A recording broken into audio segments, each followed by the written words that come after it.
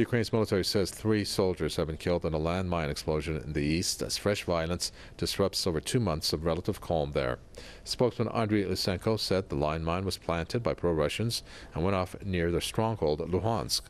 Lysenko said the device was remote-controlled. He added that the hotbed of violence has been the western outskirts of Donetsk. He threatened to return weapons withdrawn under a truce deal agreed in September, accusing pro-Russians of breaching the ceasefire. This is while pro-Russians have accused Ukraine's military of violating the truce. The upsurge in violence in eastern Ukraine over the past weeks has killed 6 Ukrainian army troops. UN figures show 8,000 people have been killed in the Ukrainian conflict since April of last year.